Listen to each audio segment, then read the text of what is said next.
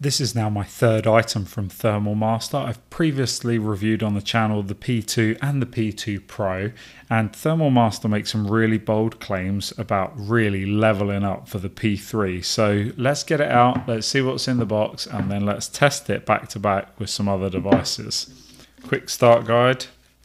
That is a pretty chunky quick start guide, don't you think? Covers 8 languages in there. A USB-C to USB-C extension cable with an adapter to USB-A, so you should be able to just pop that on there, and then this may work in something like a PC, laptop, etc. Okay. And the device itself, nice hard shell carry case, pretty compact. Oh, already thrown. Oh, brilliant. So this is a Lightning to USB-C connector. So this works with iPhones as well as Android phones, which is a big step up from the P2. Now the device itself has got a good metallic feel. It's got a little bit of heft to it, a bit heavier than some of the other ones. But I think from what I understand, this is the real feature. That's an adjustable lens. And there's a lot of turns to that adjustment, so we should be able to get some real fine tuning. Okay, let me install the app and then let's go and test it out. Straight away, this is such a helpful feature. I'm glad they're doing this now. They've extended the USB-C plug just a little bit, just raising it that small amount there so that you don't have to remove your case from your phone. That just plugs in so easily. This isn't a particularly bulky case on this phone, but I have just tried this camera in 3 different phones that I've got here available, and it works with all 3 of those different types of cases. So that's a big win for me straight away. Here is going to be a rough idea of the Thermal Master P3 against one of its competitors.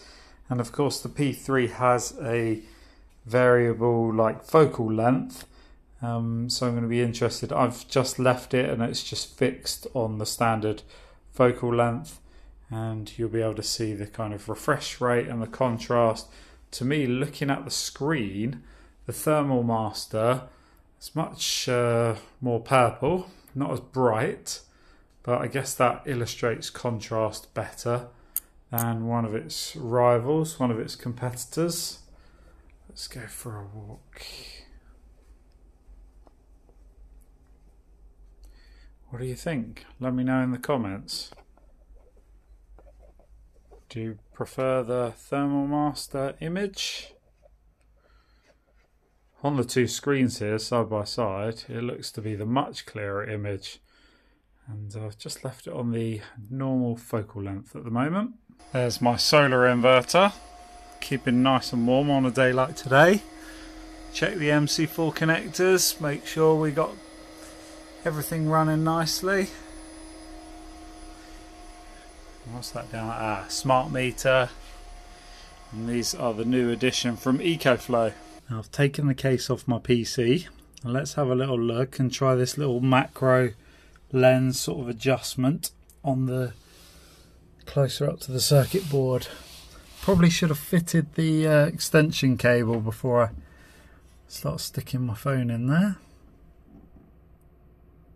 There. This is when the adjustable lens is coming to its own.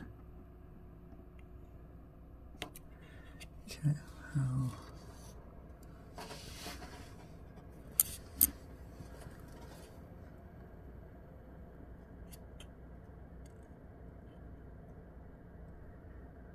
Yep, I reckon that's pretty good. The lens is still about an inch away from that chip.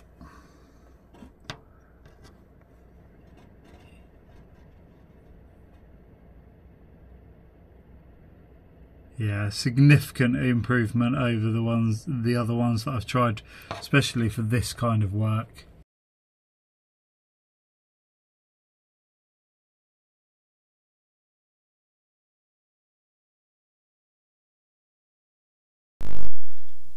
As I wrap this up then, let me know what you think about the Thermal Master P3. Is this a good enough upgrade? The little extension on the USB-C port there, compatibility with iPhones, and also the ability to manually focus your lens? Let me know in the comments below, and if you are interested and this review has helped, then of course use the affiliate links. It's the only way to support the channel. Thank you very much. Goodbye.